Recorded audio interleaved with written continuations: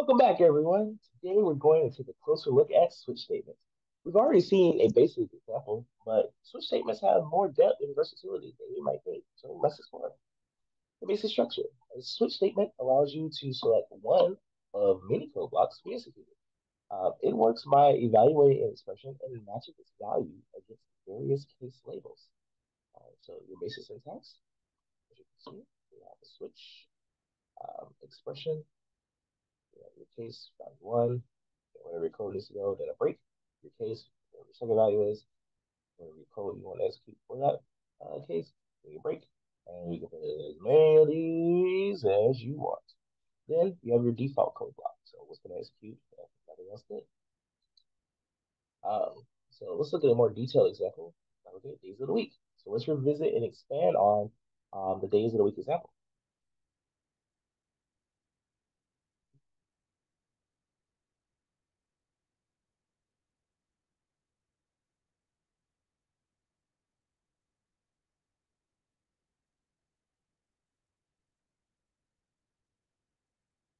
So it's day equals 3. Let's assume this value comes from a user input or another part of your program. We don't do that. And we're going to switch on that variable day. And for case one, when day equals 1, we're going to print out Monday, and then we'll break out of this switch statement.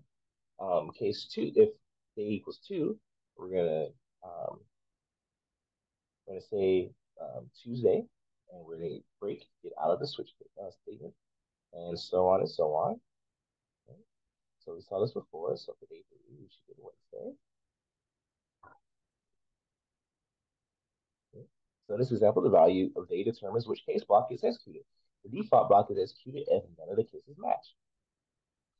And we can use strings and switch statements can also work with strings starting from Java 7. Okay. So let's get an example of some greetings you may say based off the day. If it was a string instead, so we're gonna look at Wednesday. Oh, good.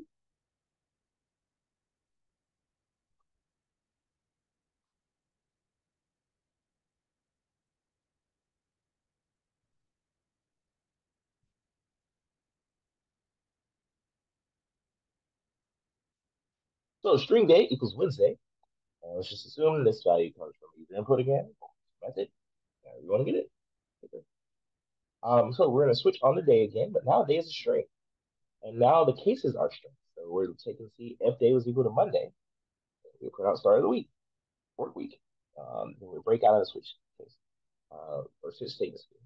Case was Tuesday. It's the second day of the work week. Break out of it. Wednesday, midday week. Thursday, almost weekend. Friday, end of the work week.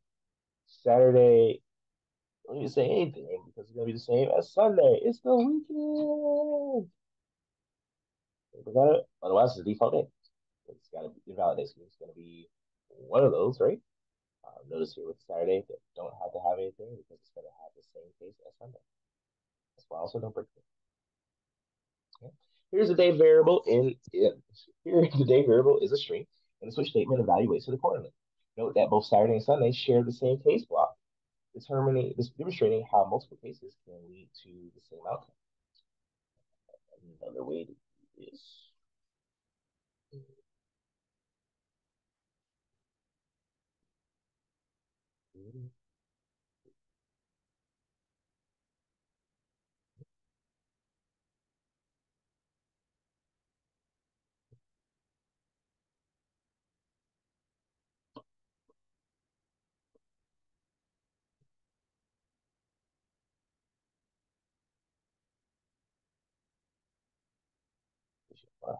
Cases written out. All right. So something I did show earlier. Let's talk about a fall through behavior. You know, fall through, like a word fall.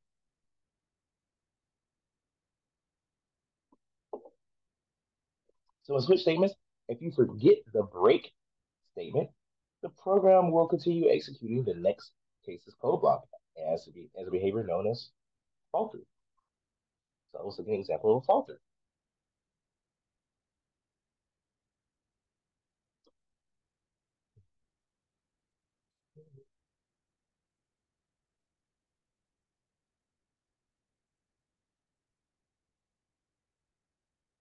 So int day equals 3, and we're going to switch on day again. But no breaks this time, except on Friday. All right, so those are going to validate. So let's take a look here. 3, boom. As soon as it got to 3, it just got all the rest of them. So it's all break. As soon as this happened, it's like, oh, well, I'm just going to put everything else. Okay? So it's kind of like a first come, then everything else has to follow through as well. That's why it's a fall through. So in this case, because there is no break statement after my name, the program will print no, because there's no break after Wednesday, the program will print Wednesday, Thursday, Friday. Okay, this is often a source of bugs that you see. So be cautious and ensure that break statements are used as needed. You can use this to your advantage if you want. So some advanced examples would be like if you're doing a grading system. So let's create a more complex example of a grading system that categorizes scores into grades.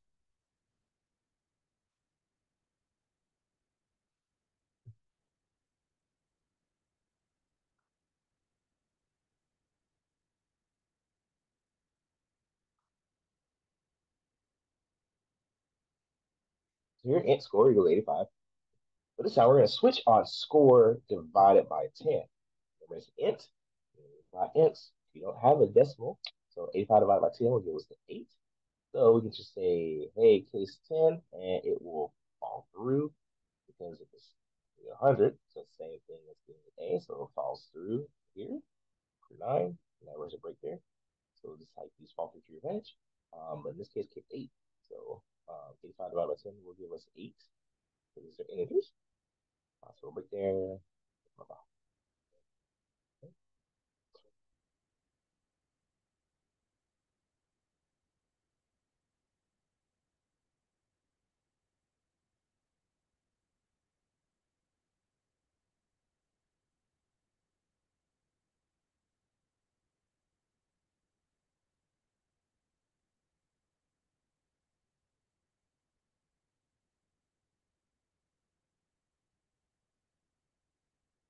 In this example, we're dividing the score by 10 to reduce the range of possible values.